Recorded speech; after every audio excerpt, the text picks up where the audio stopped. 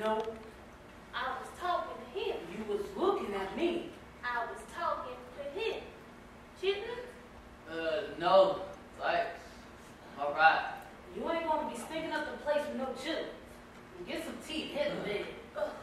I'm just trying to be helpful. Those praising their voice at me like they done lost their mind. I don't know who you think you're talking to. That's all right. I'm going to get my teeth. And I'm supposed to I can hear you. I don't care. You can eat it. Let me look. Looks like you gonna need some peroxide on me to put on that coat. I'm good, man. That's what I thought. We have some band-aids. I'll put some salve on that at the least. Mabel, I give me some of that. Oh, my purse. Mabel, get that stuff out of the medicine cabinet and don't go snooping around in my purse. Oh, this cut's from my face. Put the peas on it. Come on. Hurry up now, Mabel. Chico. Doc, don't need stitches? Oh, you're welcome. You'll be fine.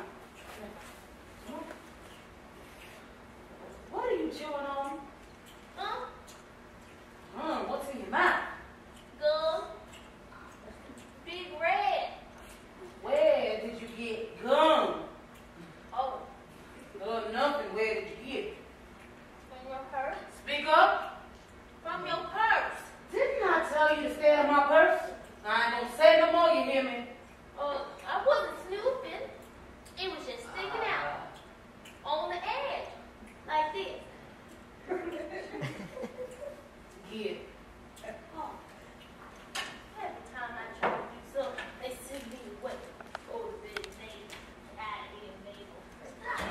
What's wrong with gum? Everybody likes gum. Not dog.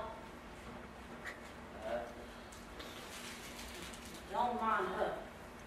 She likes to put on like she ain't all there, but she's fine. Now, when Mabel comes back in here, you come get me right away, you understand? All right. How come you didn't tell me that she was here? Say what? I was just saying, somewhere between tea cakes and holidays, you mentioned that your sister was here. Excuse me, but how is that any of your business? Come on, man. You gotta admit, it's weird. What business is it of yours, man, if I got 50 other people in the back of my house, I ain't gotta mention it to you. You know, I should put your ass out right now. But the Jesus in me won't let me do it. But I tell you, I don't care what the weather is like. Out in the moment you go. And don't let the door knock hit you with a good low. Whoa, boy, you better get your hands off me. All right, quiet like a serpent. An asshole. Sorry. Right? I need to go and pray. I'm sorry, Miss Silas. I really